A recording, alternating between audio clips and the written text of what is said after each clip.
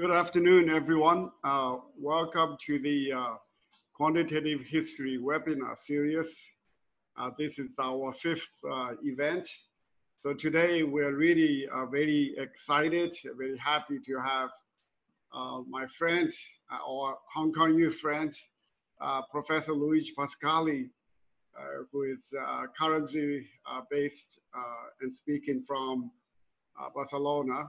I know Barcelona is still under a more severe form of lockdown than Hong Kong is.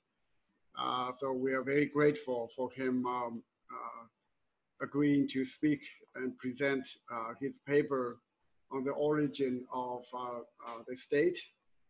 And of course, as we have said in the announcement, he is a professor, he's an associate professor of economics at Universitat Pompeu, Fabra, based in Barcelona, Spain. He's also affiliated with quite a few institutes, including the Institute of Political Economy and Governance, and the Barcelona Graduate School of Economics, and then the Center for Competitive Advantage in the Global Economy, as well as the Center for Economic and Policy Research. He's also an associate editor at the Economic Journal. I have to say, Luigi is such a rising star in especially economic history. I've enjoyed reading many of his papers, including this one he's going to present today. So let me stop here. Oh, by the way, I'm Chen, a professor of finance and economics at the University of Hong Kong. Okay, so let me stop here and give the next 1 hour to Luigi Pascali. Luigi, thank you.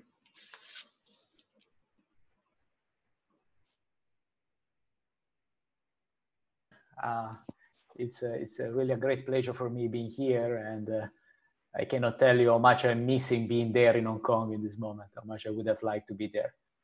I don't know if you can see my screen already, or probably I should start sharing it. Yeah. Okay. Now it's perfect. Now it's perfect. Fantastic. So this is the paper, The Origins of the State, and is a joint work with Yoram Mashar at Hebrew University and a former colleague of mine, Omer Moav, from University of Warwick. This is going to be a paper about cereals and civilization. And just to make it clear what kind of cereals I'm speaking about, it's not going to be these things, it's going to be these things. So it's going to be wheat, barley, corn, rye, rice, oats, and millet. So following the Neolithic revolution, that is this transition of our ancestors from hunting gathering to sedentary farming, some regions of the world developed complex hierarchies, leading eventually to the city-states and the great civilization of the antiquity. Now, this paper will try to address two questions. First, how did farming trigger this change? What are the mechanisms through which farming led in some regions of the world to the development of complex hierarchies? Question two, why is it that when farming arrived, some regions developed complex hierarchies while some others did not? For instance, farming arrived 9,000 years ago, almost at the same time in Egypt and in New Guinea.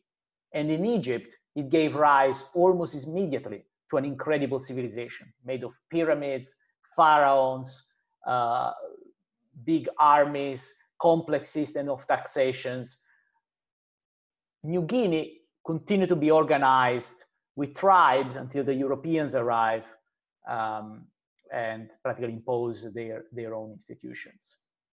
So what we will try to understand really here are the bases for persistent differences in things that in different literature have been called institutions, state capacity, the power of the center versus the periphery. A small outline of the presentation. I will try to summarize in a slide all the theories that have been out there about the two questions that I raised before. these theories go back, 2 centuries, and so I hope you will forgive me if I will have to condense them. So we'll have to simplify things a lot. Then I will tell you why we think that these theories are essentially wrong, and then I will give you our explanation. We have a theoretical model. I probably will not have time to present the model. Maybe you will see just a quick sketch of the model. We will go after through the empirical evidence, where we will run a horse race between our theory and previous theories of civilization. And finally, if I have time, or maybe if asked during the Q&A, I will be able to provide some further supportive evidence for our theory that comes from anthropology, political science, and archaeology. Again, 2 main questions. Question 1, how did farming lead to the adoption of complex hierarchies? Question 2, which are the regions of the world that develop complex hierarchies, that develop the state once agriculture arrived?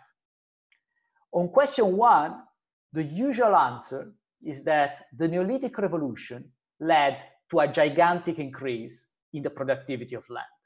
From the same hectare of land, for the first time, you could extract 10, in some cases 100 times more calories. This led to the creation of a food surplus. That is, for the first time, workers and farmers, they were able to produce more than how much they need in order to survive and reproduce.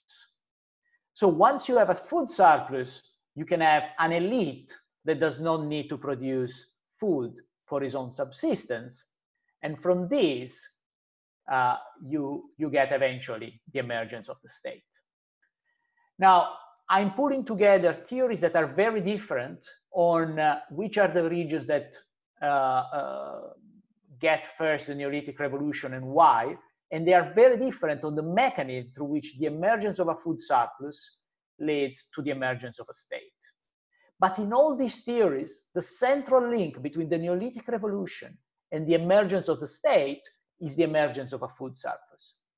For instance, here on the values mechanism, I'm bundling together ideas a la Manco Olson, where the state is a sort of mafia. These are roving bandits that turn stationary once there is a food surplus that they can steal, together with ideas of a more benevolent state that is the result of a demand from the side of farmers that now have a food surplus that needs to be protected, and therefore they actively demand for a state, and they are willing to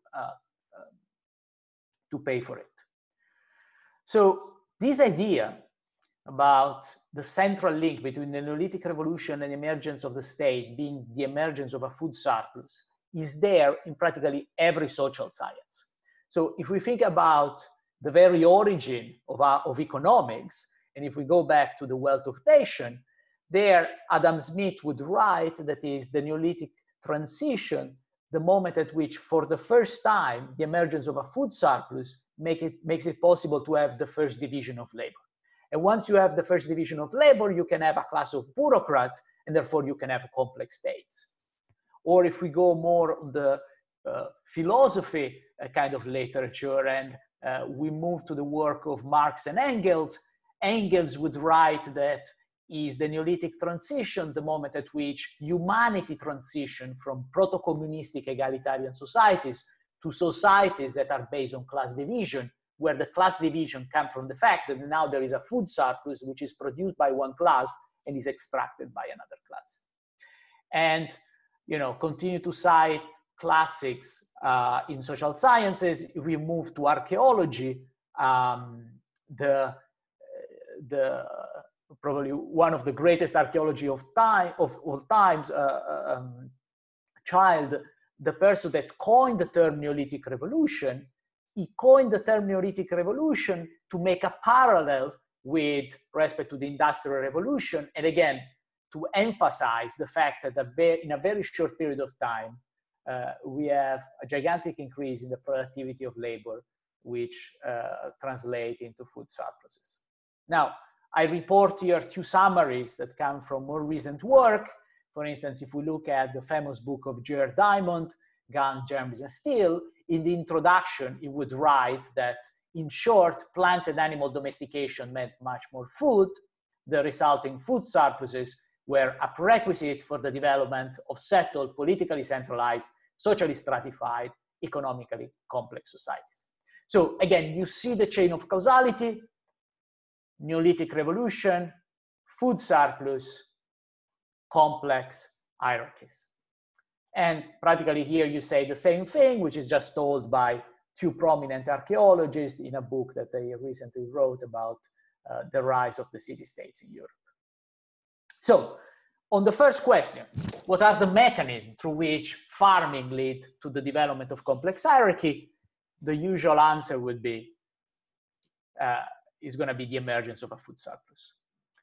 On the second question that I raised, so which are going to be the places of the world that are going to develop complex hierarchies once agriculture arrives? Now, you understand, if the theory is the one that I gave you before, well, it's very easy to predict that these are the areas that are going to be characterized by the highest agricultural productivity. So these are the areas where, once agriculture arrives, this is likely to create the largest farming surplus, and therefore it makes it easier for an elite to survive and for a state to emerge. Okay. So these theories normally would predict that the areas of the world that are going to develop complex hierarchies once farming arrives, they are going to be those characterized by the most fertile land or the highest availability of crops. Now, we think that these theories are wrong. And we think that these theories are wrong mainly for three reasons. Reason one, we know that, as a matter of fact, surplus is very unlikely to emerge following the Neolithic transition. And this is true for two reasons. First of all, today we know, in particular, thanks to a recent publication that dates back, came out in the last 5 years, and the references are in the paper, we know that the Neolithic transition did not take decades or centuries, but it normally took thousands of years to be completed in a certain area. And so we have an extremely slow increase in the productivity of land. Moreover, we know today that the world, probably until 1500, with some exception, but the great majority of the world respond to a Malthusian trap. So in a Malthusian world, a slow increase in the productivity of land is very unlikely to translate into the emergence of a surplus, but is much more likely to translate into just more people. Okay? So here, I just report the graph that you would see in a 101 class in economic growth of a Malthusian economy. So you have the number of workers of the number of people on the horizontal axis. You have the average product of labor, which is decreasing in the number of workers. The intuition being the usual that, with few people, they will first occupy the most fertile land, and then as time passes, they will have to occupy land which is less and less fertile. And then you have a subsistence income, which is, of course, constant across all individuals. So what it will happen in this economy? Well, the Malthusian economy, the equilibrium will be in the point at which the average product of labor meets the replacement income. And so, as you can clearly see here, there is not going to be any farming surplus. Okay. And let's assume that there is some kind of technological innovation. Technological innovation here just translate into a shift outward of the average product of labor. And again, you will see that it will not create surplus, it will just create more people. Moreover, we think that surplus is not necessary for appropriation. And to make this point, let me take all of you, many of us are confined in our own houses, so I think it's very easy to dream in this moment to be somewhere else. So let me try to take all of you and bring you in a farm in Egypt 9,000 years ago. And let's assume we are farmers in Egypt.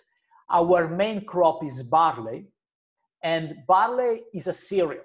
And like all the other cereals, it can be stored, it's seasonal, and because it's seasonal, it has to be stored. Now, let's assume that there is absolute no surplus to start with. So we have exactly the amount of cereals that we need in order to survive and reproduce. So now let's imagine that is the end of the harvest. So we just took all our cereals from the field and put it in some storage facility. Now, at this moment, we are vulnerable. So at this moment, it's very easy for a bandit or a tax collector or a king to come and take, the product of our labor. And as I was telling you, there is absolutely no surplus to start with. So in a Malthusian economy, this implies that some people will die, but it doesn't matter. There was absolutely no surplus to start with, but because it's possible to steal the product of labor, you can create in a Malthusian economy endogenously a farming surplus. So now suddenly there is the technology to tax. In a Malthusian economy, you will be able to impose a tax.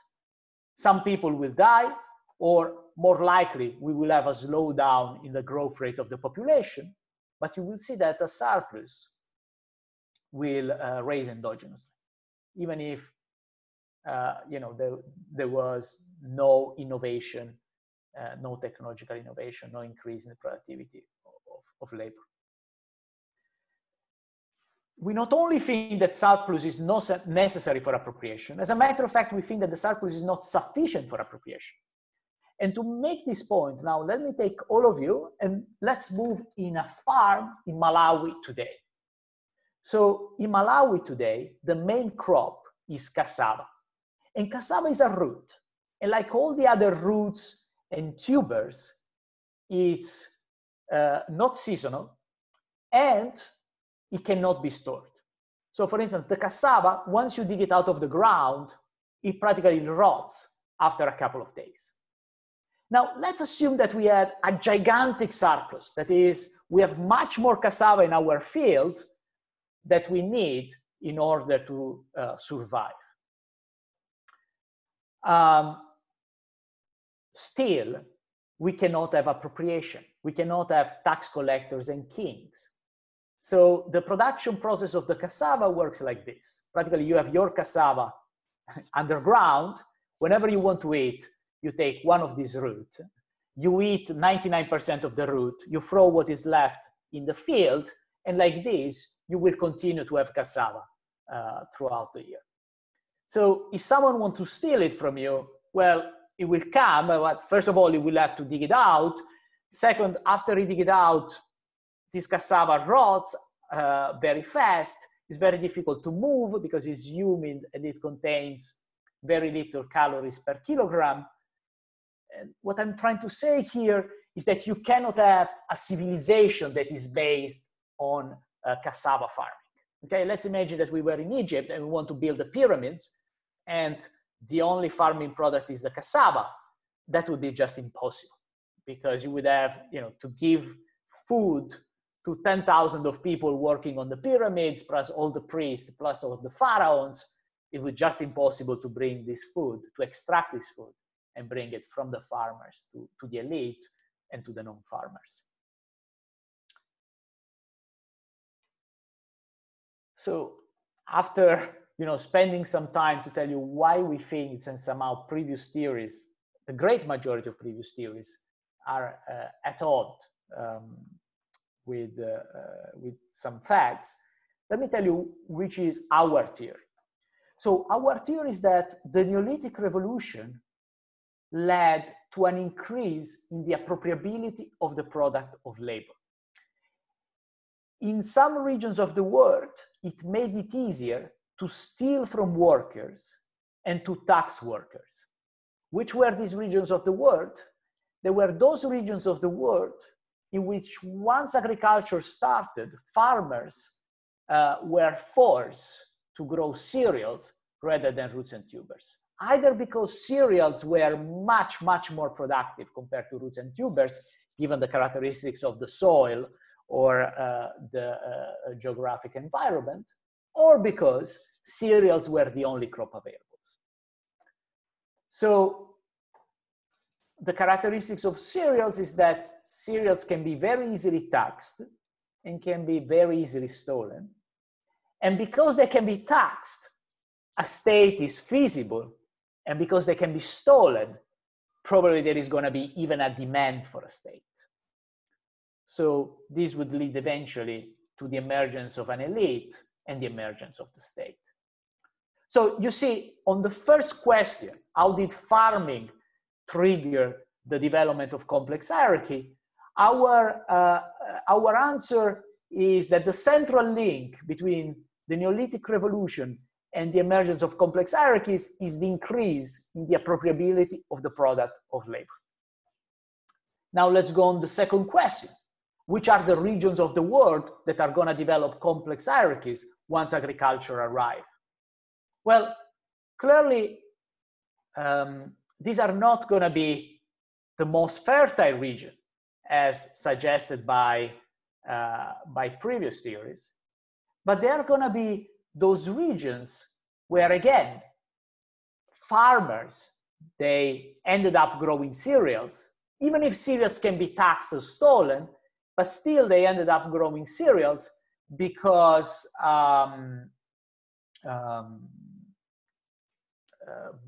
either cereals are so much productive than roots and tubers that it doesn't make any sense to grow anything else, or because that's the only thing that they can grow.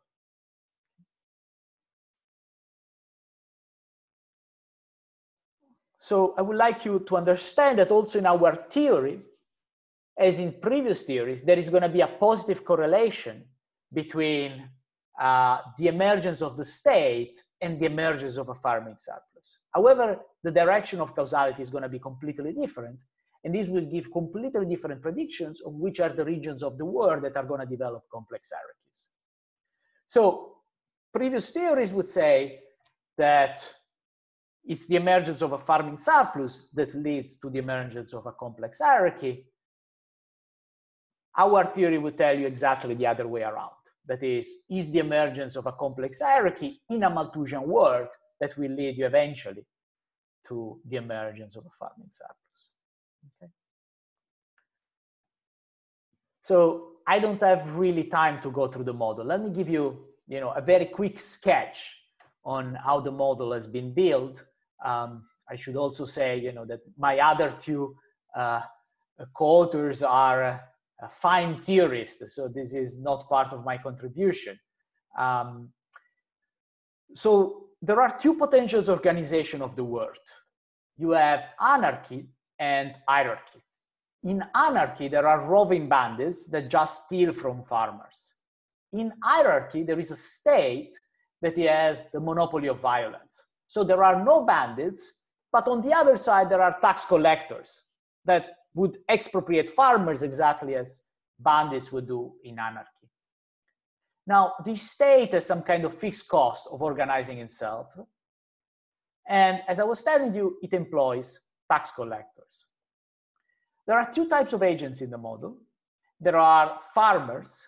What farmers do, they have a plot of land allocated to them, and they choose how much of this land to allocate to tubers and how much of this land to allocate to cereals.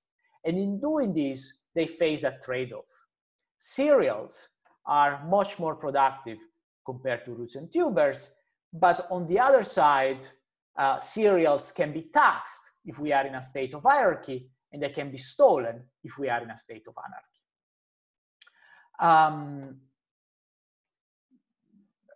Second, there are non-farmers. What non-farmers do, they can decide whether to be foragers and earn, in this case, an exogenous income, or they can decide to be bandits if we are in a state of anarchy, or tax collectors if we are in a state of hierarchy. Let me tell you something about the expropriation technology. So under anarchy, expropriation rates are practically an increased concave function of the number of bandits. What is the idea? That more bandits around there will be, the higher is going to be the expropriation rate of farmer. But of course, this is going to be concave in the number of bandits, because you can imagine for the first bandits, it's going to be very easy to steal because they would go to the weaker farmers. But for the marginal bandits, this is going to be more and more difficult. And here, non-farmers, if we are in a state of anarchy, they will practically enter banditry until the exogenous revenues from foraging practically equal the exogenous revenues from banditry. What happened in hierarchy, where in hierarchy there is a state, and the state employs tax collectors. So the state decides how many tax collectors there will be around, decides what's going to be the expropriation rates. Also in this case, tax rates are going to be an increasing concave function of the number of tax collectors, exactly as in anarchy. What the state will do, it will decide the number of tax collectors in order to maximize the net tax revenues. Net tax revenues are going to be the difference between tax revenues and the collection cost, where the collection cost being the wages that you would pay to the tax collectors.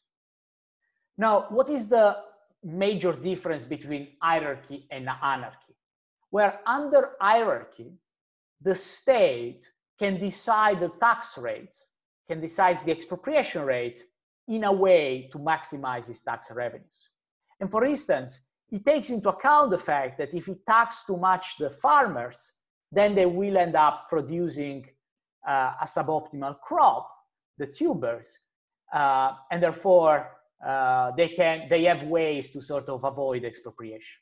Okay, so when decided how much tax collectors to employ, the state understands, takes into account in its maximization process that by taxing them with tax rates that are too high, the farmers will end up producing less. This is not the case instead in anarchy. Bandits do not take into account practically the externality that they produce on other bandits. The main exogenous parameter in the model is the productivity advantage of cereals over roots and tubers. Okay. So there are going to be areas of the world in which cereals are much more productive with respect to roots and tubers, areas of the world in which practically cereals are as productive as roots and tubers, and we will see how changes in this parameter are going to affect the results of the model. The equilibrium is defined by three quantities. The first quantity is the percentage of land which is allocated to cereals, and this is the result of the farmer optimization. Again, let me remind you, these farmers here, they take this decision by solving a trade-off. If they cultivate cereals, productivity is going to be higher, but if we are in a state of anarchy, they can be expropriated. If we are in a state of hierarchy, they can be taxed. The second quantity that defines the equilibrium is the expropriation rates of cereals under anarchy. This is the result of non-farmers optimization. Again, let me remind you, here non-farmers, if we are in anarchy, they need to decide whether to enter banditry or whether to, whether to become foragers. And finally, the third quantity that defines the equilibrium is the tax rate on cereals under hierarchy. And this is the result of state optimization that try to maximize its net tax revenues. There are two distortions in this model. Distortion number one is that farmers might decide to cultivate the less productive crop. And distortion number two is that non-farmers might decide to be either bandits or tax collectors, so something that is not productive rather than foragers. Now, what are the results of this model? There are two main results that we bring to the data. First of all, if the productivity advantage of cereals over roots and tubers is too low, a state cannot exist. So if cereals are as productive as roots and tubers, farmers will always switch to roots and tubers whenever there is any tax that is asked to them.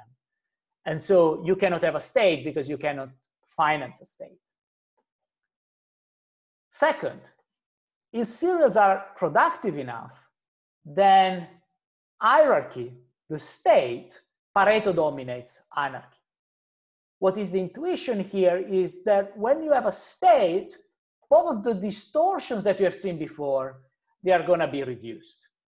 The first distortion is going to be reduced because the state, when deciding how much to expropriate farmers, it takes into account the fact that if tax rates are too high, farmer will decide to cultivate the less productive crop.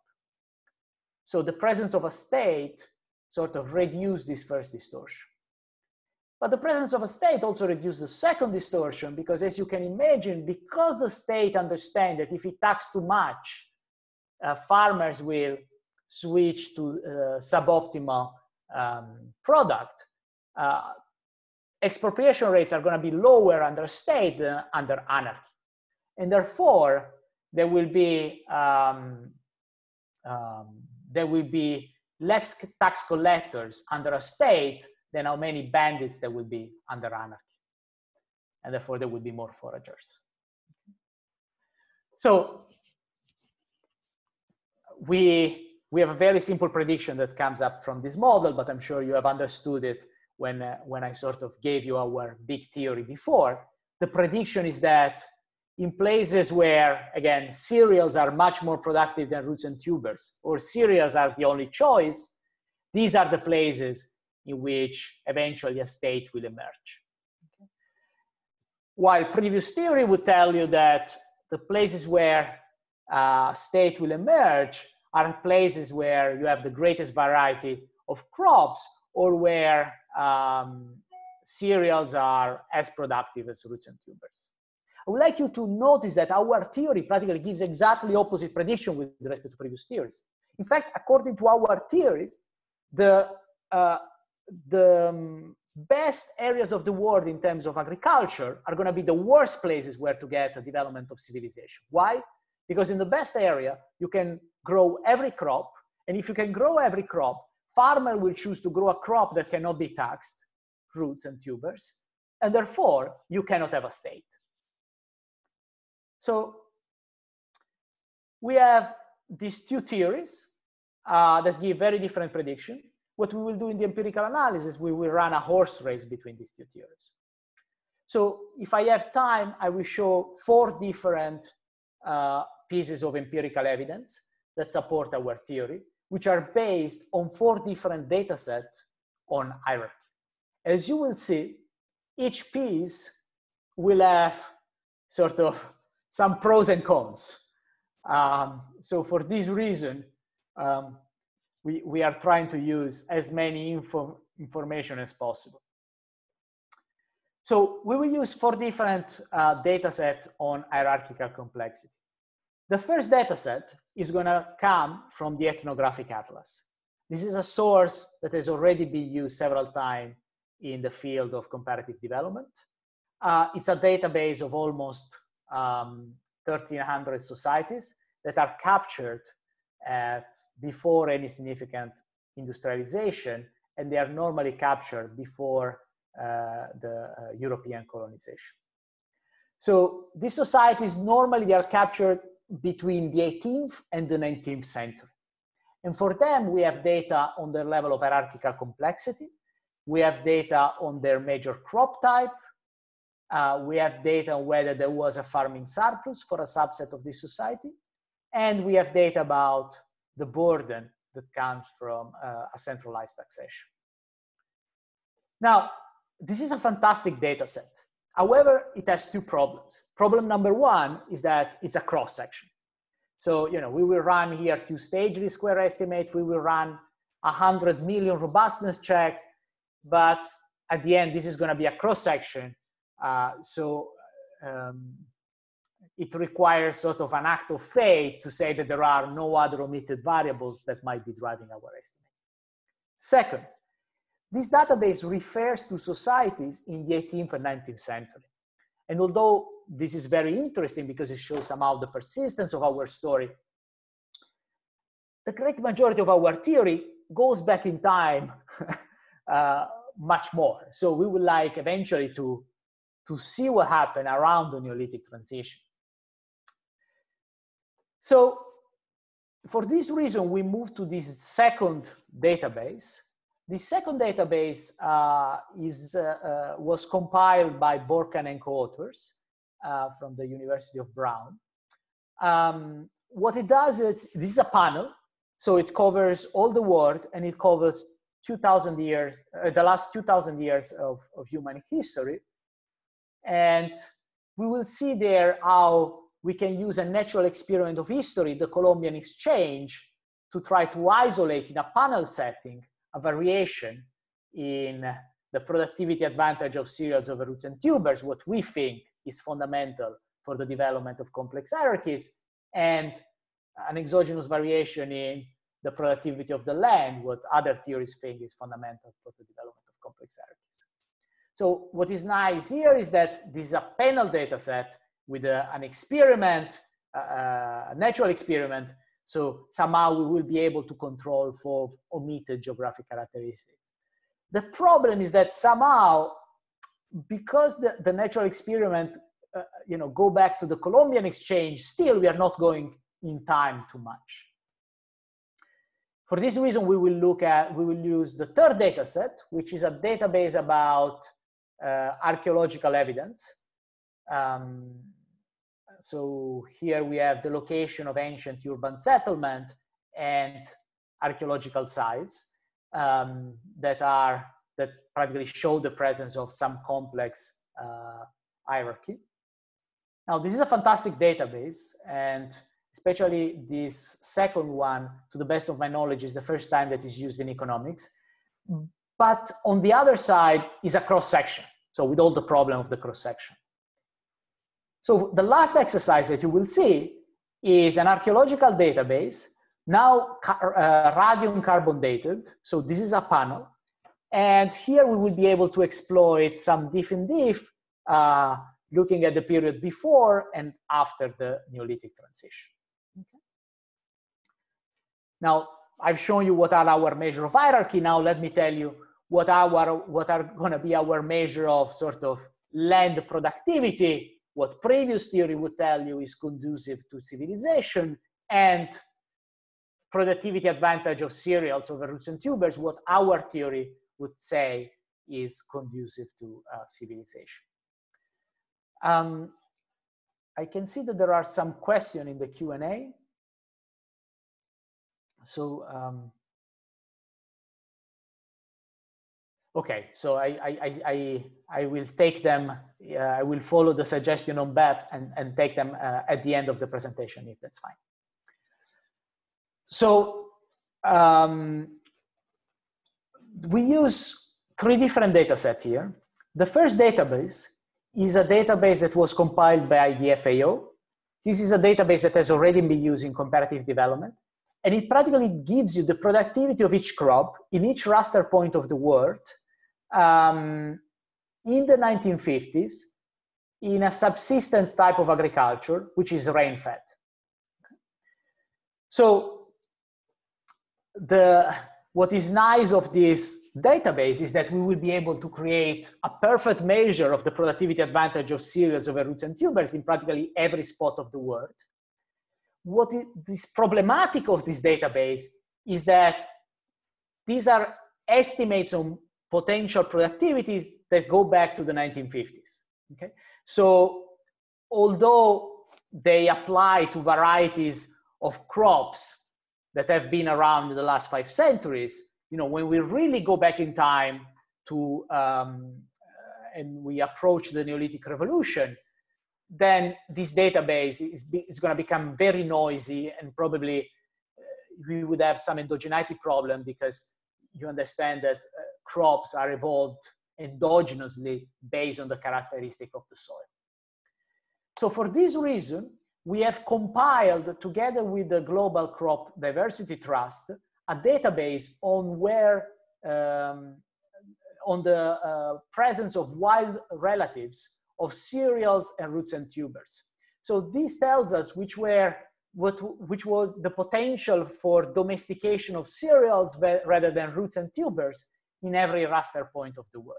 And again, because these are wild relatives here, we will sort of be able to go back really in time to the neolithic transition. We'll have much less measurement error when we look at the effects on hierarchy there. And moreover, there is not going to be the problem of the endogeneity of the process of selection of domesticated crops.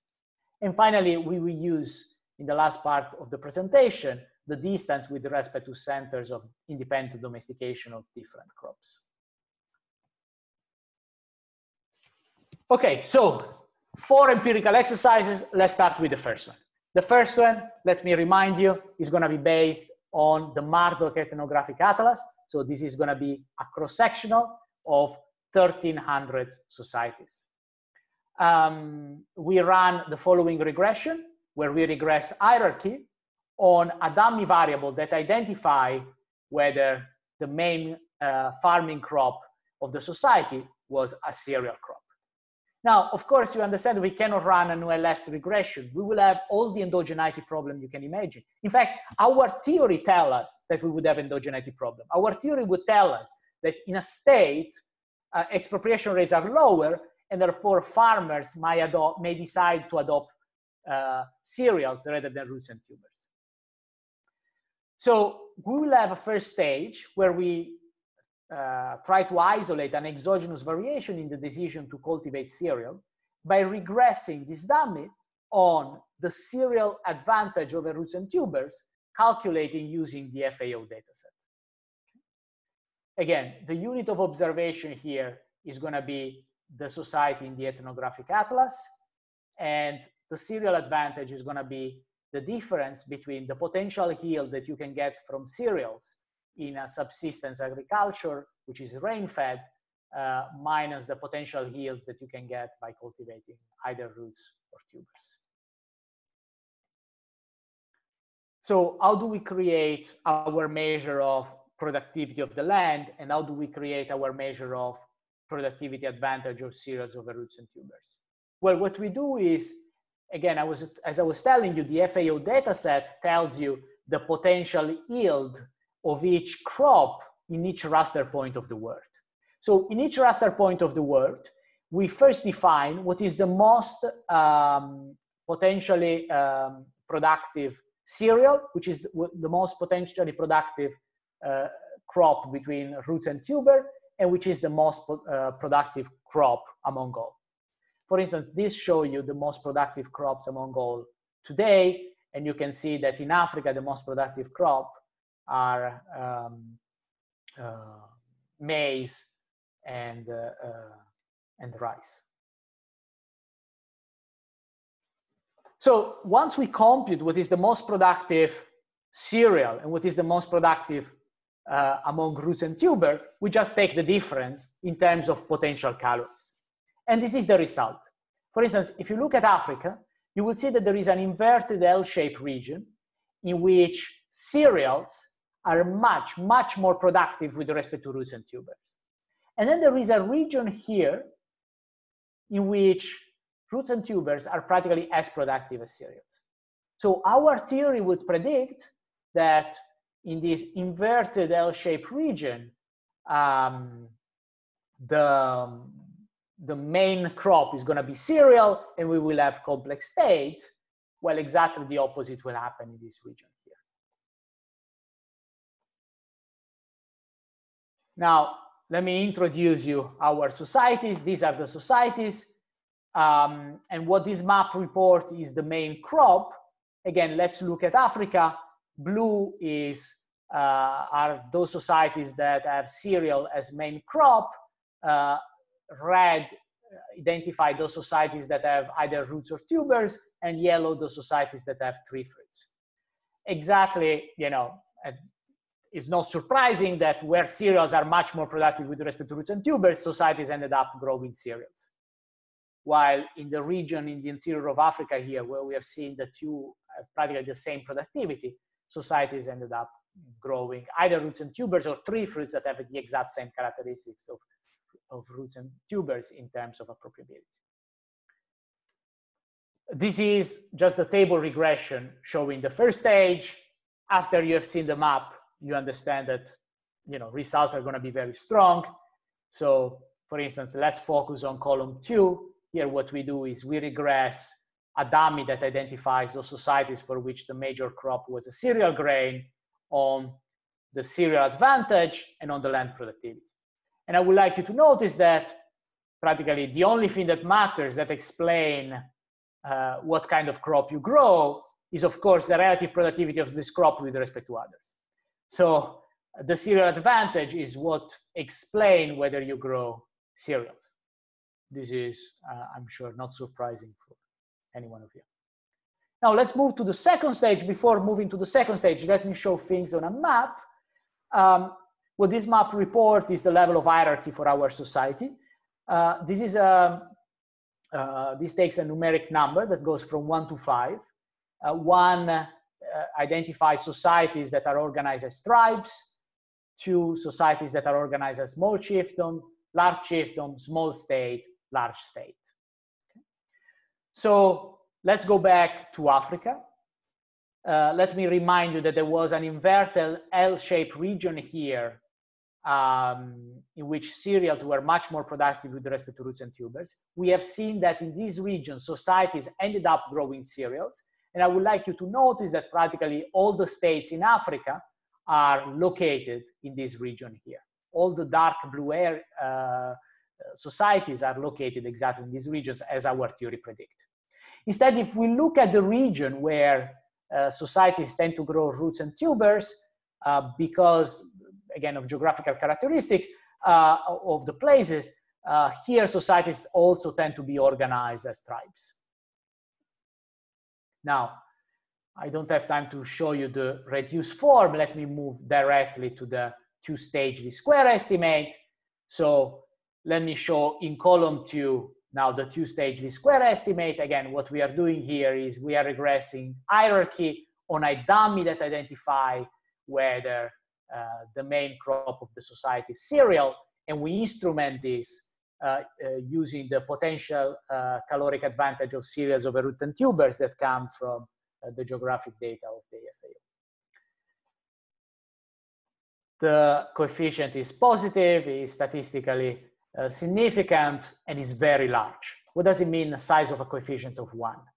Well, it practically means that if a society, because of exogenous reason, is growing cereal, it ends up with a level of hierarchy by 1 step, that is 1 step higher. This is a lot. This tells you that one society switch to cereal is going to move from being a tribe to be a chiefdom, or from being a chiefdom to be a state. Now, column 1 and column 5 report here ULS estimates. Column 2, 3, 4, and column 6, 7, 8 report the two-stage least square estimates. The columns that go from 1 to 4, they have practically no continent fixed effect, while the other columns, they look at variation within continent. Okay? So for instance, let's focus here on column 3 and column 7. Here we control for land productivity, and I would like you to notice that when we control for land productivity, practically land productivity does not have any impact on the level of hierarchical complexity.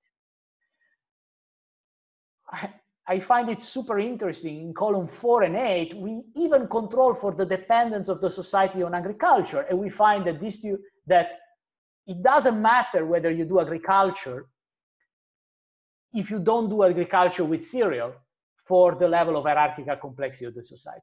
So what this estimate is telling you is that there is no difference in the level of hierarchical complexity between farming societies that use roots and tubers and non-farming societies. So the big change in humanity, the big transition in humanity that leads to the state comes from farming cereals. In this table, I look at the impact of farming cereals instrumented exactly as before on the existence of a farming surplus and on the existence of centralized tax burden. Now, I would like you to notice that, first of all, we find that growing cereals leads to a farming surplus. But second, and I find this incredibly interesting, we find that land productivity does not lead to more farming surplus. So what this is telling you is somehow exactly the opposite of what previous theories were finding. And is in line with our intuition that in a Malthusian world, it's very unlikely for land productivity to translate into farming surplus. And also, the same agriculture does not lead to higher level of farming surplus. We find exactly the same result for tax burden.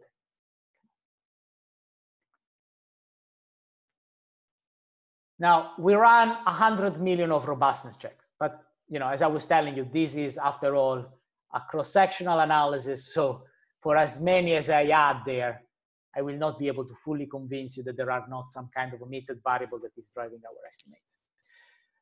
So let me move to the second part of the analysis. Sorry, here I'm having, which is based on panel estimates. So here what we do is, again, we use this database of hierarchy that was compiled by Bork and co-authors. This database looks at the last 2,000 years of human history, and it divides the world into 159 regions, which correspond to the modern day country. And for each of these regions, it tells us whether the region was organized as a tribe, as a chiefdom, or as a state every 50 years in the last 2,000 years. So what we do is, in a panel kind of format, we regress this measure of hierarchical complexity on the cereal advantage, so the potential extra calories that you gain in this particular region if you cultivate cereals rather than roots and tubers, and we regress on land productivity, so the total amount of calories that you can get from the land. And we have, of course, the region fixed effect and the year fixed effect. Now, how can we generate a variation in the potential yield that you get from different crops? Well, we will use for this the Columbian exchange. When the new world is discovered, you get a lot of crops that moves from the new world to the old world and from the old world to the new world. For instance, the old world, it gets the cassava and it gets the maize. If you think about Africa today, these are the two main crops in Africa today. So depending on the geographical characteristic, some regions get a productivity boost from these new crops, and some regions, they get a boost in the caloric advantage of cereals over roots and tubers from these new crops. So we will try to understand whether changes in cereal advantage have an impact on hierarchy, as our theory would predict, and whether changes in land productivity have an impact on hierarchy, as previous theories would predict. And the results are in this table here. I would just like you to notice that if we were to look separately at land productivity and at the cereal advantage, it would seem that both have some impact on the level of hierarchy, although the impact of land productivity is not statistically significant and is somehow smaller. But the interesting point is when we use these two regressors at the same time. Let's look at column 3. Again, let me remind you here, there are no controls, but there are the fixed effects. So changes in cereal advantage, they translate into changes in hierarchy. On the other side, changes in land productivity do not seem to translate into any change in hierarchy. Here, this coefficient is never statistically significant. And for some weird reason, it's actually negative. So this seemed to go against previous theories. We control for several things interacting with the year fixed effect. In particular, we control for all the geographical characteristics one by one that explain the different yields across the different crops. So precipitation, temperature, elevation, ruggedness, absolute latitude. And again, results are consistent all over. Of course, we also check for whether there are pre-trends here. So the most flexible way to see this is regressing hierarchy on the change in the serial advantage that is generated by the Colombian exchange, and let this change in serial advantage have a different impact in the different time period. And you can see here that it has an impact only after the Colombian exchange. Okay, so it seems that the serial advantage has an impact, or the change in the serial advantage due to the Colombian exchange is an impact only after the Colombian exchange. In particular, the full impact happens in the 1700, which is in line with anecdotal evidence that say that practically the Colombian exchange was completed by this center. And you can see that there are no pre-trends. Now, also in this case, we ran 1 million of robustness checks. I won't have time to go through them, but if you ask this during the Q&A, there are some very, very interesting ones. Now, what is the problem with the analysis that we have just seen? Well, we have just looked at the last 5 centuries of human history, well, the last maybe 1,000 years of human history, but really, we wanted to prove that our theory was related with the rise of civilization. And so in order to do this, we need to go back in time a little bit more. And this is exactly the purpose of this third empirical exercise. This is a cross-sectional exercise. What we will do here, we will regress the presence of an ancient settlement in a raster point of the world on a dummy that identifies whether the point had some wild relative of cereals, so whether there was potential domestication for cereal, a dummy that identified whether the point had some wild relatives of roots and tuber, and a dummy that identified whether the point had both wild relatives of cereals and wild relatives of roots and tubers. Our theory predicts that the best points of the world for the rise of a civilization are those places where wild relatives of cereals are available, but wild relatives of roots and tubers are not available. So our theory predicts here that alpha 1 should be the largest between these two coefficients, while previous theories would predict that alpha 3 should be the largest. The best areas of the world should be those areas where farmers can choose among all possible crops, because it's here where you can increase the most the productivity of the land.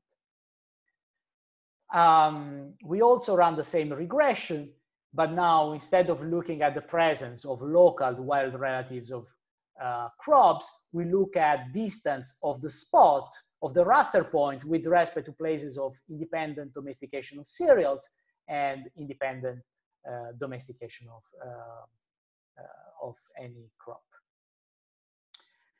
Let me show you this result with maps, because I think, once you see the maps, results are so striking that I don't need to show you the regression. I will show you the regression if you think this is necessary in the Q&A, but I think the maps are sufficient. So first of all, let me show you this map. This is a map which is purely based on biogeography. So this is the result of my collaboration with this global trust. I asked them to collect this data on where the wild relatives of domesticated crops were. This is what they sent me back. So the red areas are areas in which there were wild relatives of cereals. The more red you are, the more cereals were available. The yellow areas are the areas in which there were both cereals and roots and tubers. And the green areas are areas in which only roots and tubers were available. And I don't need even to show you the dependent variable. I mean, we all know very well where civilization started. The civilization started here, Fertile Crescent. Look how red is this area. It started here, it started here. So you see that practically this is a 101 correspondence with respect to the places where civilization started. But let me be a little bit more formal, but still will map. Let me show you the places where you have the first large settlement before the classical era. So before 500 BC, this is where you have the large settlements. And practically, you would see that there are no exceptions. There are two exceptions, actually, one here and one here. And these are incredibly interesting exceptions, which will make our point. And I would love, if you ask me about this in the Q&A, I can tell you a little bit more about this. But all the other cities, they were practically founded in red areas. So for instance, if you look at the America, they were founded here. If you look at the rest of the world, they were founded either in the Fertile Crescent or in this part of China. But that's where you get, or in this part of the world. So I think the correspondence here is just absolutely incredible. Is a one-to-one. I mean, when I've seen this map, I couldn't believe it. I was like, okay, this map just, if I would have shown this map to an archaeologist, and I would have said, this is a map about where civilization started, rather than a map rather than a geographical map, I think he might have believed. This is the same thing, just in a regression format. I don't need to show you the result. The only thing that matters for whether there was a settlement, either 500 BC or at the peak of the classical era, is that there were cereals available, but there were no roots and tubers available. Okay, and again, I'm speaking about wild species here. Okay, so these are species that before the intervention of humans. In the paper, I show other results which are very much related, but instead now we're looking at the first settlements, I look at archaeological evidence of complex civilization. So things like pyramids, temples, etc. So here are the same cities that you've seen before, but now the areas that you see are areas where agriculture started independent. The blue area are areas in which agriculture started independent with cereals, and the yellow areas are areas in which agriculture started independently with roots and tubers. And again, I don't need to show you any regression here. You can see that the great majority of cities, they are located next to areas where agriculture started independently with cereals. And on this, we have only one exception. And again, if you want to ask me more about the Incas during the Q&A, I will be very happy to tell you about this, because I think it's an incredibly fascinating civilization. So these are the same results, just in a regression format. Again, I promise you, the only thing that matters is how close you are with respect to areas of independent or domestication of cereals. Now, some of you may raise the question, which is of course very relevant, that this is a cross-sectional result. So there might be some omitted variables that maybe I'm not controlling of. I promise you, we run a lot of robustness checks, and we have millions of eventually of geographical controls, but you can still think that there might be some omitted characteristics that I'm missing. So for this reason, we move here to a diff in diff kind of analysis. Again, this fourth data set about hierarchy practically is put together archaeological sites which are carbon dated. And so I will be able to know whether the site predated or post-dated the Neolithic transition. And what we do here is practically we regress these settlements or these sites now on the presence of wild relatives of cereals interacted by the post-Neolithic transition dummy. Presence of wild relatives or roots and tubers interacted with the post-transition dummy, and places that had both, again, interacted with the post. And because now we have a diff in diff, we can sort of control for geography through the raster point fixed effects. And we can run also the same thing by looking at distance with places of independent adoption of agriculture. Now, these are the results. I don't have time to go through these in details. Let me look at, I think I have 2 minutes left, so I have to wrap up. So let me look just at column 1 and 2. What column 1 and 2 will tell you is that practically the only variable here that has a coefficient which is statistically significant is the interaction of post-Neolithic transition with respect to and presence of cereals. Okay, you can see that here the coefficient is positive and statistically significant. Instead, places that other theories would predict should develop the most complex civilization, so places that have practically every possible crop you can imagine, here we do not see any impact. So once the Neolithic Revolution arrived, we do not see an increase in archaeological sites coming back from these spots here. Okay? And exactly the same if we look at distance with respect to places of adoption, of independent adoption of cereals, and distance with respect to adoption of agriculture. The only thing that matters is distance with respect to adoption of cereals after the Neolithic transition. Okay. Now, also here we run a lot of robustness checks. I leave there for the Q&A. I think my time is practically over. I have some supportive evidence that sort of show how our theory can apply not only to farming societies, but actually also to hunting-gathering societies. So there are some classical examples that if you are interested, I will be able to speak more about them in the Q&A, about Native Americans in California, single women in Malawi today, Native Americans in the Northwestern coast, the Natufians, state formation in Congo today, and then we have something about the mafia in Sicily. So let me conclude.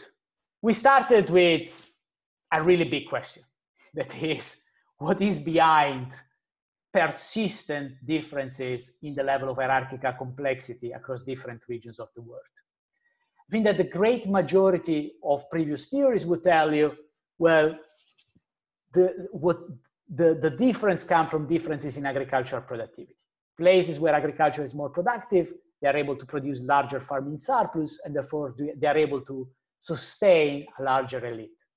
Our theory is completely different. Our theory is that places that ended up growing cereals because they are incredibly more productive with respect to other crops, or because they are the only crop available, in these places it's very easy to tax and to steal from workers. And these are the places where a state is going to be feasible because taxation is feasible, and a state probably is going to be demanded because you can steal from workers. So why is it that New Guinea did not develop any civilization while Egypt did, even if agriculture started at the same time, 9,000 years ago?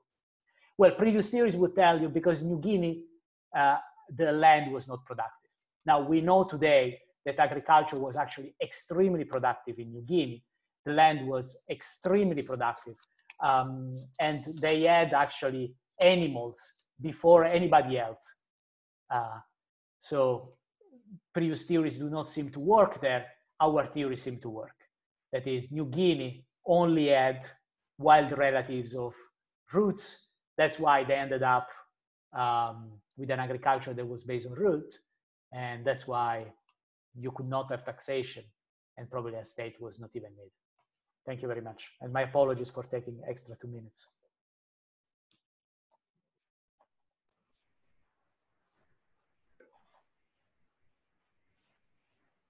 Hi. Okay.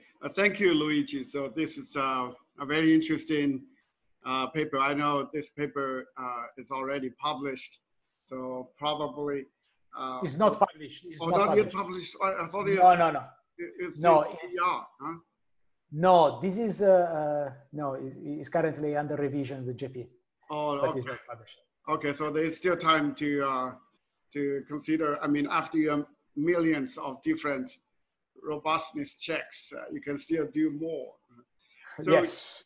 So for one set of your exercises, you use the hierarchy index as the Y variable in the analysis. I wonder, I mean, of course, the hierarchy index, that just measures complexity in terms of layers of the hierarchical structure. I wonder whether you can use some other social complexity metrics. For example, whether the local region's language has complicated, detailed terms for each separate type of interpersonal relation. Just as an example, one of my favorite examples is in the English language, there are only two words, aunt and uncle, to describe all kinds of relations from mother's side, father's side, and the in-laws side, and so on. Just two words, aunt and uncle. But in the Chinese language, then there are many hundreds of different terms. So depending on how many degrees your relation is with X, Y, Z, where the degrees are measured in terms of generational or layers of biological distance and so on. Actually, how is it in Italian? Does the Italian language have all complicated? Is slightly more complex than the English one, but I don't think it arrives to the levels of what you were describing before. But I think you raise a fantastic point, and frankly, I had never thought about this, and I think this is actually something that I should do immediately.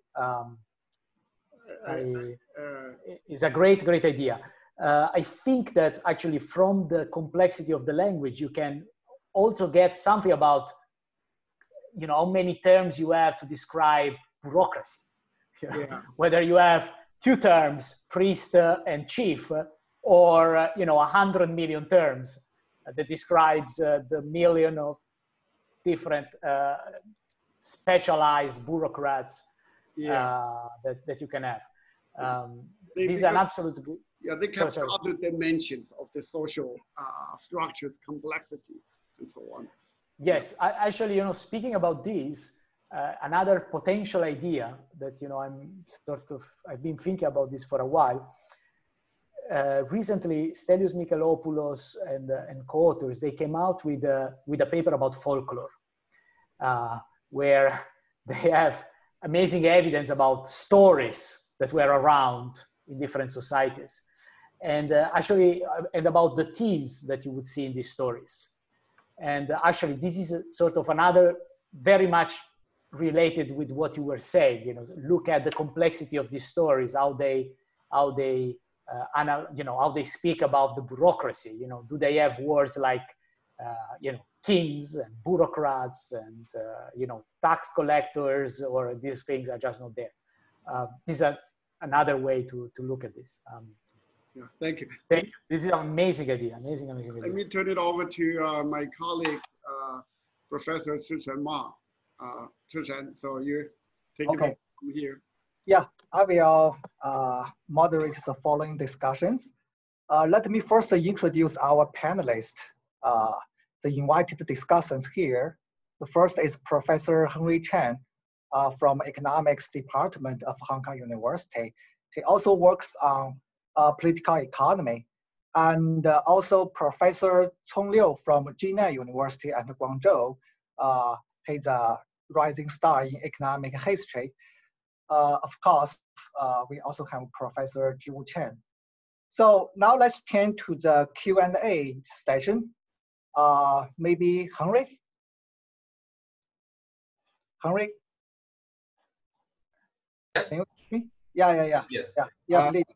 So I'm very glad to see this presentation. This talk is fascinating. I liked it very much. As you said, this is a big question. It's a fascinating question and interesting. A few decades ago, we learned from Olson and many others that how the state arises, right? There's a roaming bandits. Somehow they chose to stay, then they become the state. Then this paper actually help us to understand better why they actually chose to stay. That's make the understanding of the emergence of state more complete. So I like this aspect a lot. And I'm working on the theory side. So I want to ask a couple of questions, clarifying questions about your theory so that I can understand better.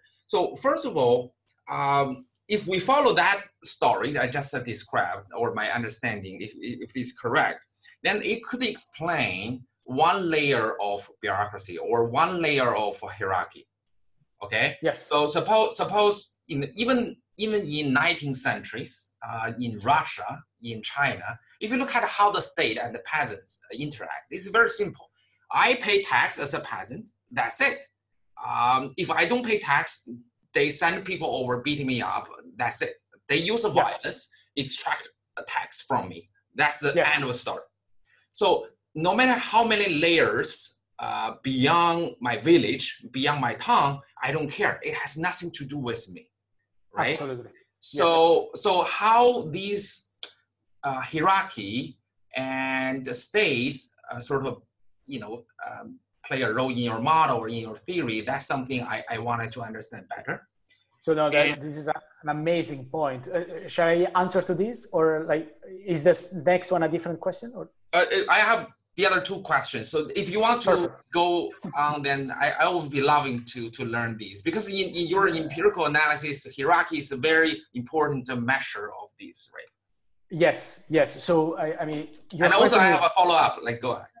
Your question is absolutely, fundamental one, and I'm scared, my answer probably will not be as satisfying as you expect. But yes, I agree that right now I am simplifying everything, on one side there is anarchy, and on the other side there is a state, and you don't have, nothing in between. We know very well the state can have completely different level of complexity with different numbers of layers. So my interpretation of these differences across complexity, once you have a state, they are two. First of all, practically, I think there is a sort of correspondence of how much you can extract from farmers and how much a state can be complex. So in places in which literally farmers have only cereals available, you can extract a lot. But as soon as they start having things that cannot be taxed, you can extract much less, because as soon as you start imposing tax rates that are high enough, they will switch to the suboptimal crop. So the superficial answer would be to me, how many layers a state is going to have, how much complexity the state is going to have, is going to depend ultimately from how much you can extract from the farmers. And so somehow it's going to have some kind of monotonic function of the potential advantage of cereals over roots and tubers. So this is the superficial answer. I should also say that my co-authors, they also have a second paper, which is mainly a theoretical paper, which is exactly about this. That is, once a state emerges, how will a state organize itself? And that's in this paper, which has been published, I think, on PNAS, or if I'm not wrong, they relate this to the transparency of the work of labor. So practically what they say is that the more easy it is to observe the productivity of workers, the more you have advantage to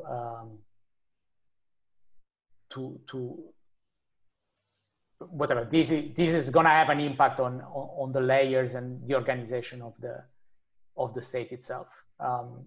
I hope, Henry, I was able to answer to you. Unfortunately, this paper is a little bit silent.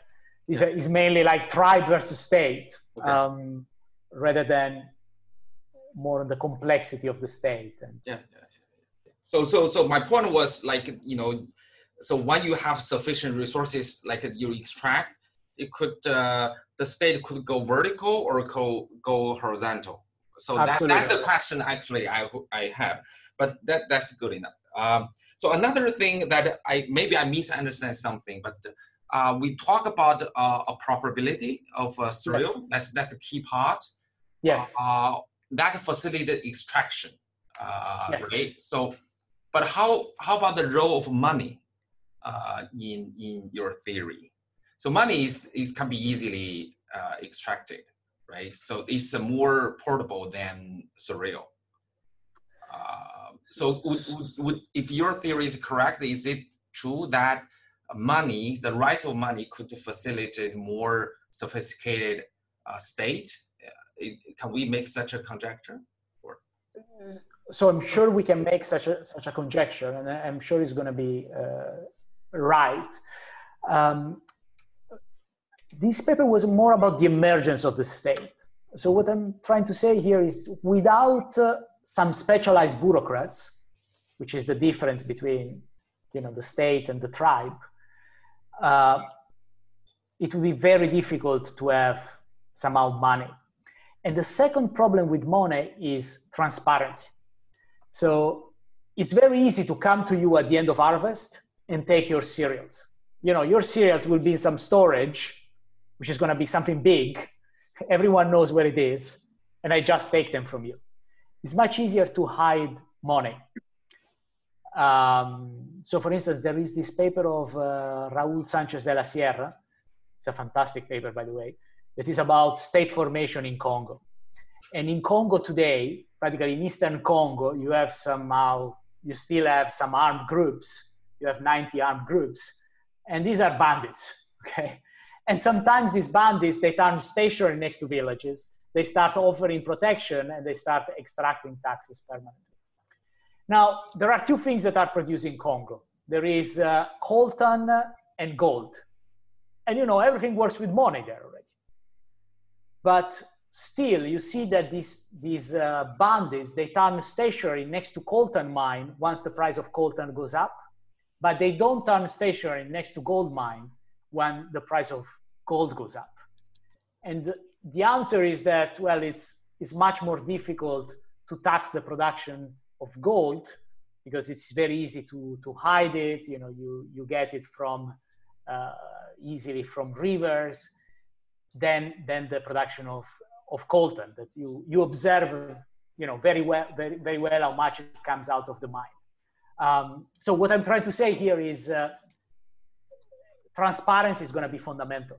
You know, I can produce a lot, but if I can hide what I can produce and I can hide money very easily, it's going to be very difficult to tax for me. But exactly on these topics, it's true that my paper is a little bit silent. But this is an absolutely relevant question. Thank you for so another question is about the key paper, the key point of the paper is more about the characteristic of surreal, right? It facilitates tax extraction. On the other hand, does such a characteristic facilitate trade historically? I don't have any knowledge about that. Whether if these facilitate trade as well, then maybe people could conjecture that because of these characteristics, people trade more with people from village A, trade with people from village B, which make a state necessary. Band-Aid doesn't provide such a function, right? Absolutely. Yeah, absolutely. So that could be alternative for like sort of a mechanism to generate what you just. Yes. No. So I think your point is absolutely well taken. A potential mechanism might be through trade. So where the state sort of this would be called functionalist theory. The state as a function, it protects the trade routes, for instance. And now I think that there are two things that point against this explanation. One is in the paper, for instance, I look at whether places that were more geographically isolated, we observe different results with respect to places that were less geographically isolated. Where geographical isolation, we measure it in different ways. So for instance, being on the coast versus being on the river versus being located close to other settlements, etc. So this doesn't seem to have any impact on the estimates. The second reason why I think the trade hypothesis does not apply, at least to the first civilization, is that the first trade that we've seen in humanity comes rather late and is mainly luxury goods. So the trade in crops, it comes much later. So you have already places that are organized with complex hierarchies before any evidence of trading crops, not before evidence of trade in luxury goods. So, for instance, in Europe, you have a lot of these trades, but these are things that would go to the chief, not food. This is my reading of the story of the first civilizations. This is a beautiful paper. I like it very much. Thank you for the answers. Thank you, Aaron, for your question. I think they were very pertinent. Okay, Cong. Please. Yes. So I think this paper is super interesting. And it's actually because I'm doing empirical work myself too. So it's pretty amazing to see that you have combined so many data sets and to test this very neat idea that the features of crops have led to the emergence of state. So I just have three questions or comments. So the first one is that a large chunk of the analysis are using geographic variations. So I'm just wondering that, but we do observe that in some places of the world, domestication of the crops and the emergence of state appeared much earlier than in other places. So I'm just wondering that whether you can say something about the timing of the emergence of the state, or like which factors might have promoted or prevented domestication of crops, of cereals, and the emergence of state. Besides the theory you are promoting, and so this is. Shall I just ask my second question, or maybe let me answer this so that before I tend to forget questions. I'm becoming old. On the timing of domestication, why is it that some places domesticated earlier than others? I thought until now that until like few months ago, that this paper had not much to say, but somehow when I've seen the map that we got from the Global Crop Trust about the wild relatives of crops. I don't know if I can share my screen on this. If I can.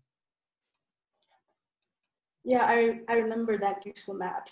So this map somehow, and frankly, I was surprised because this is incredible. This is just wild relatives. It's not, and somehow these maps is very.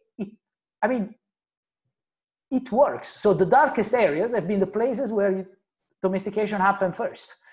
And so this seemed to be somehow related.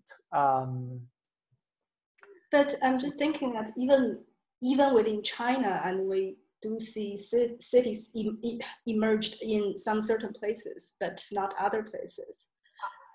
Yes. So domestication started in China. So let's look at China. So we have in the paper a case study about China, and also here,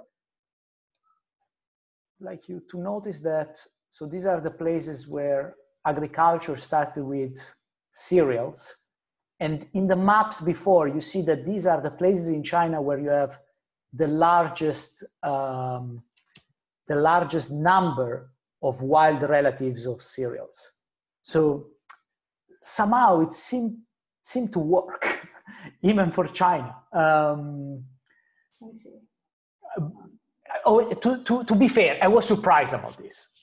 This went above my expectation when I've seen these two maps. Okay. So my second question is that you used Columbian exchange as a natural experiment. Yes. So I'm just wondering that when the new world roots and tubers are available to the old world, do you actually see that, say, places adopted roots and tubers may actually reduce hierarchy? So in other words, do you think your argument may work both ways? Absolutely, yes. So the answer is yes. It's very strong there in the data. So for instance, let's think about Africa, because that's the only places where, well, it's not the only place, but is where you get the majority of variation up and down after the Columbian exchange. So Africa, the main crops of Africa after the Columbian exchange, they become cassava and maize. They didn't have them before. Cassava is particularly suitable in this region here. And what we observe after the Columbian exchange is a collapse of that region. Now, I understand that there may be other things that are going on. So, you know, if we just look at a particular place, yeah, I know very well the slave trade, how it had an impact, but it's interesting that so what you have really is a big shock in this inverted L-shaped region. This one with the maize, you see a huge increase in the productivity of cereals. And in this part here with the cassava, instead, you see a big decrease in the productivity advantage of cereals.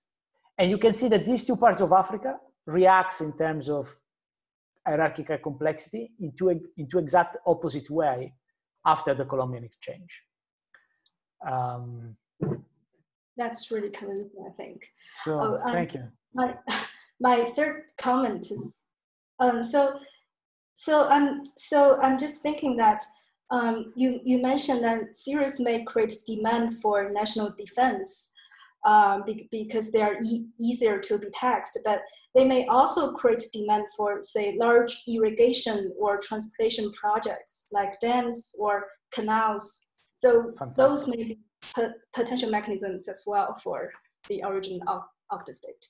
This is exactly the kind of question I was hoping I would get to clarify this point. Thank you.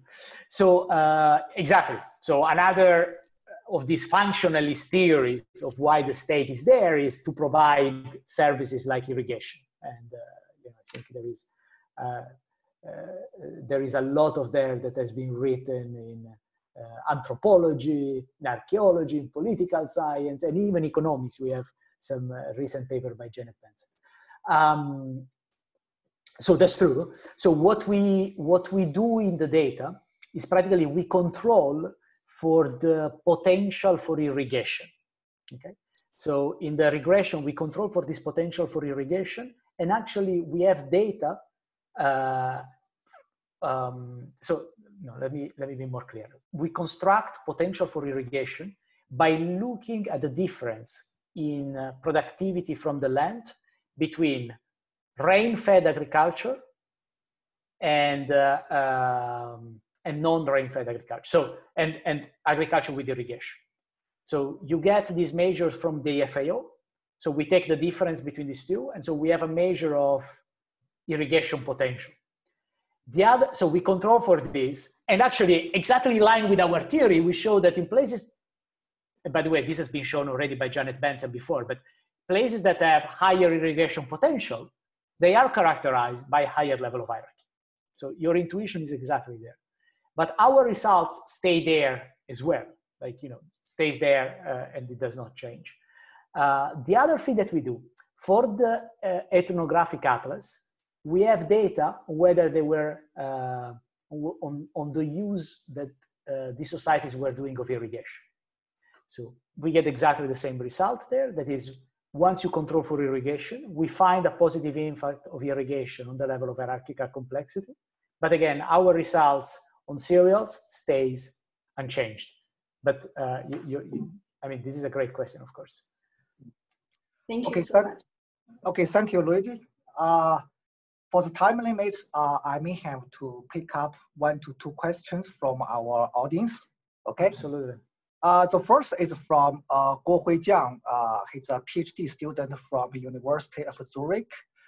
He asks, what's the role of the trade in your setting?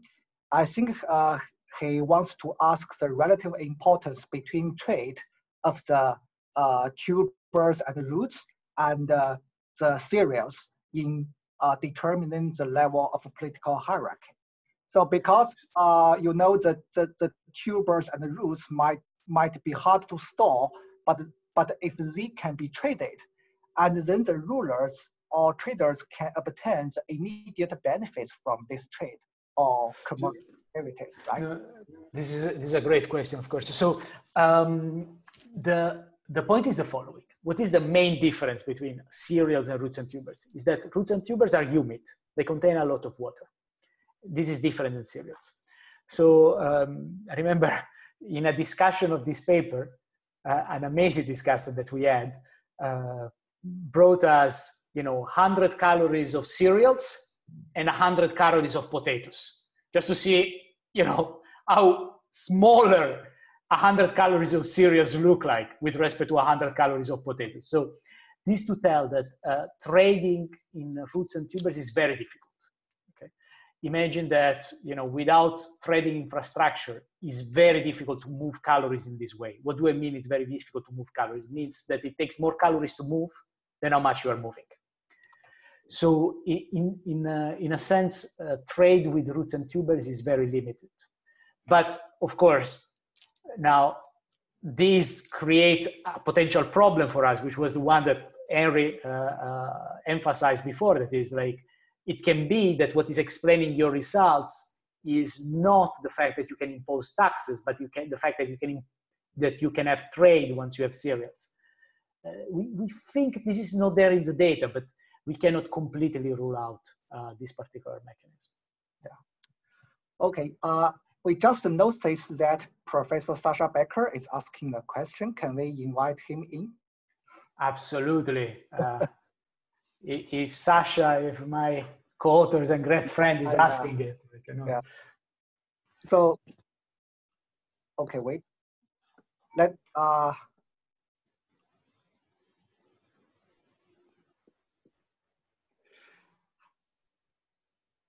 It's connected.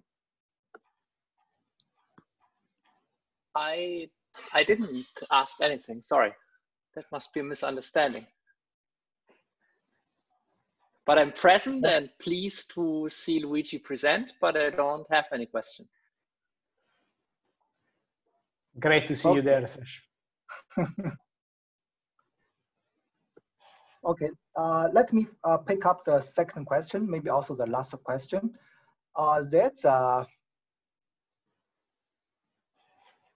The question is whether or not there's some exogenous shock, the shock that changed the planting of the cereals in the history. Whether there is some, I think I understand. So some change in the productivity of cereals? I don't know.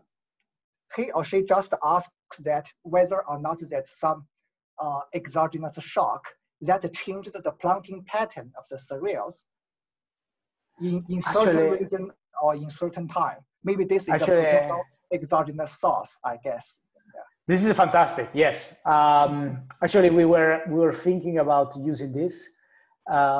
Yes, I mean, so this question is exactly the question. That is, can you get something else that moves the productivity of cereals over roots and tubers, generated maybe by this new technology that has variation over geography, over space.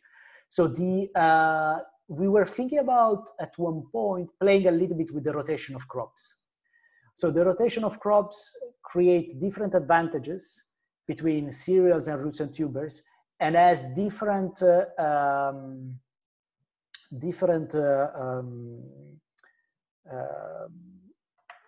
impact depending on the characteristics of the soil. So this could be one. The second one is, of course, the introduction of the plow. And what is interesting is that, well, we know very well from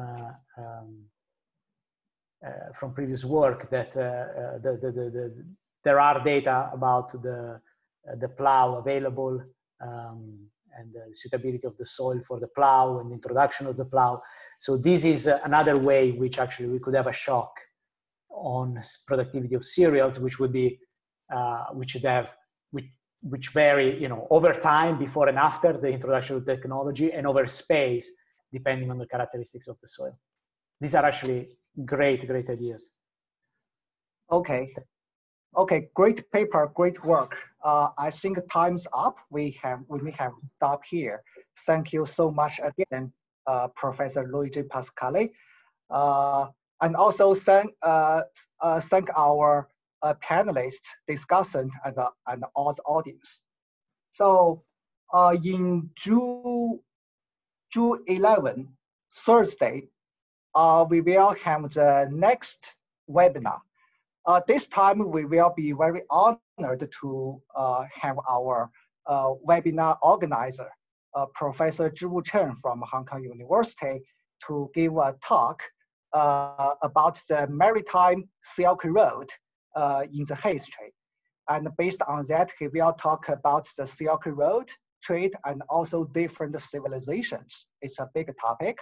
And the webinar will be in Chinese. So welcome to register and attend the next webinar. Okay, so today we will stop here. Thank you for your participation. Thank you again, Luigi. Thank you very much to the panelists. Like, really, it was a real great pleasure to be here. Yeah, thank you, Luigi. Hope things will get better in Barcelona. Yes, and I look forward to be hopefully one day back in Hong Kong and see you personally. Okay, yes, yeah, thank you. Thank you, Henry. Thank you, Cong. Bye-bye, everybody. Bye. Okay, bye.